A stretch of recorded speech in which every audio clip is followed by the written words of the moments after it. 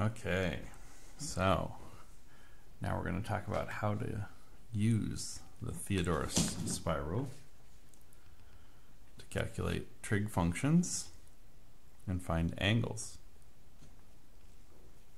Okay, so some common things that we know about triangles, these top three ones, they're going to be fairly straightforward.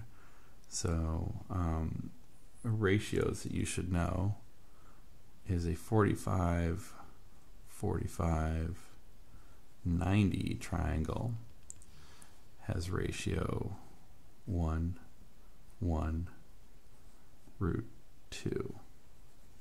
Okay. A 30, 60, 90 triangle has ratio 1, root 3, 2. Okay, so you have to kind of have that knowledge in your head before you go forward.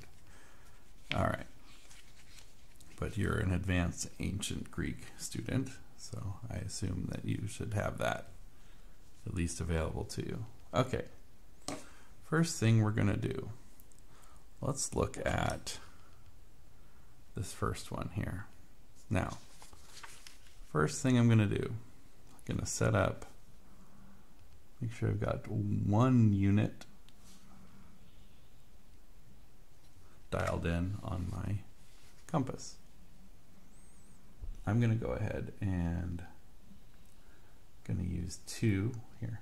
So there's 1, there's 2 in that direction, and we'll do 1, 2 in that direction, even though that's not that important.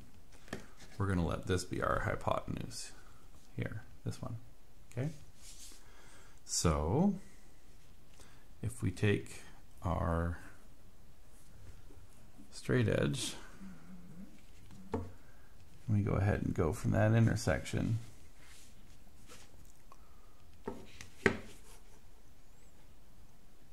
make sure we got it as straight as can be.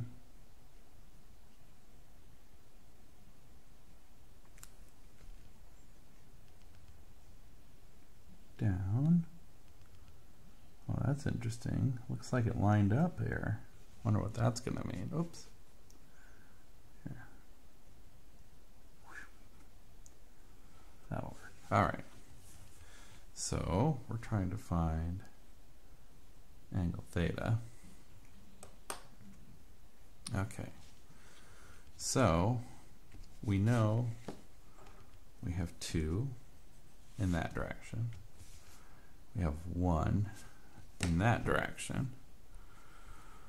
Some of you might have guessed this. However, I can take a measurement here. That looks to be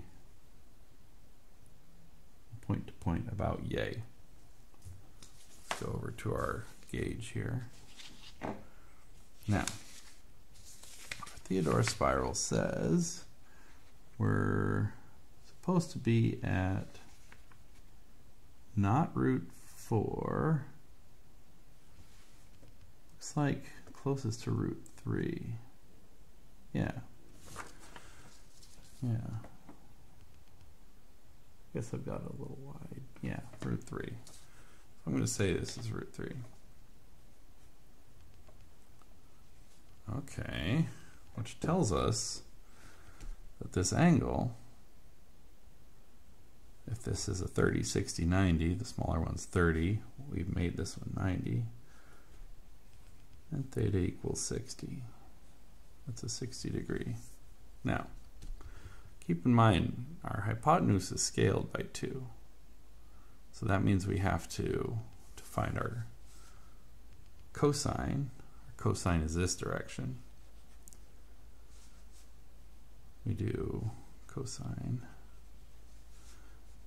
We're just going to do 1 over 2 because we've got to do 2 over 2. It's going to be 2 over 2, which is just 1. So we're scaling it back down. I scaled it up, scale it back down. And then our sine is going to be root 3 over 2.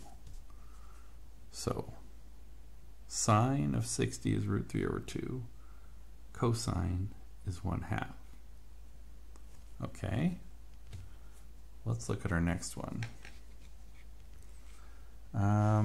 We'll go to this one. Ooh, I've got it set fixed at my 1 unit. To be safe, I'm going to go out 2 units this way on our hypotenuse. And then I'm going to set this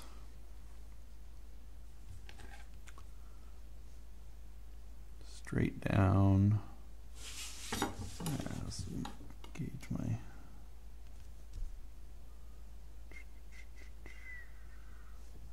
okay. All right. So this is 2. All right. Now let's try and get this one here.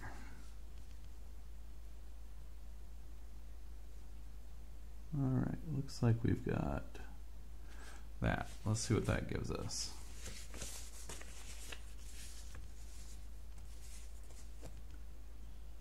A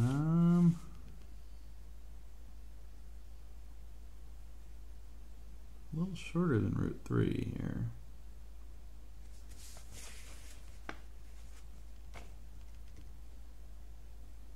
Now let's go back down a little bit. There we go. This one and that one are the same.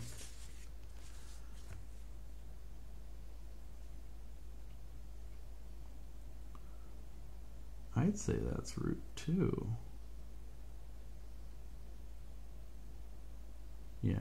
Yeah, that's root 2.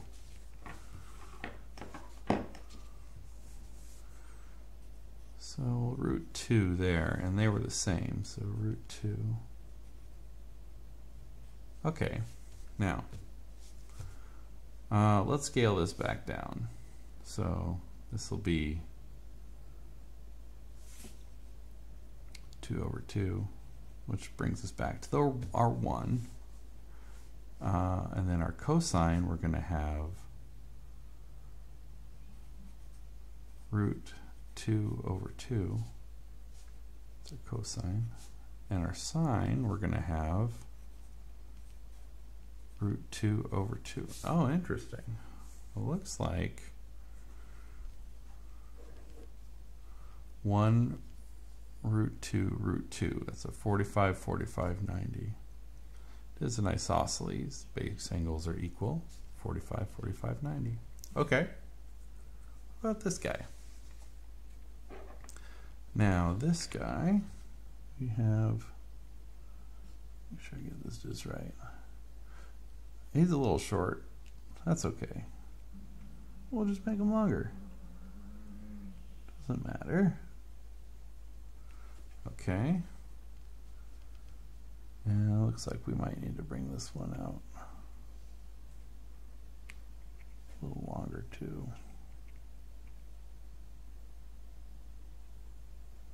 Okay. So, yeah, no problem if your angle's a little small, that's all right. Here we go. Now, what's real important is this hypotenuse. I'm going to make our hypotenuse here. This is 1 unit, this is 1 unit, so our hypotenuse is 2. Okay. Let's drop it down then. Right onto our axis. Okay, that might have gone a little far. Oh well. Let's see what we've got here. All right. That looks like one unit there. That's 1. Well, I bet you we're going to have a root 3 here. Spoiler alert.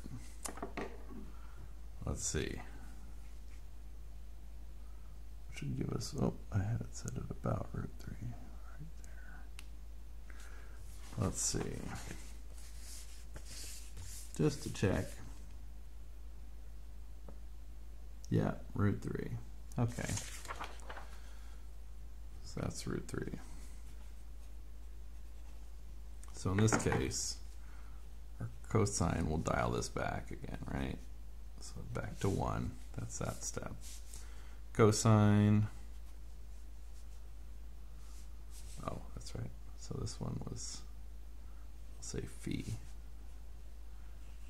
Phi was 45 degrees.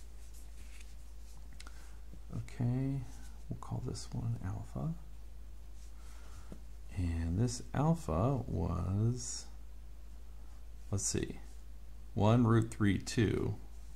The smaller, this one's obviously bigger than that one. So that one means we've got a 30. So alpha equals 30.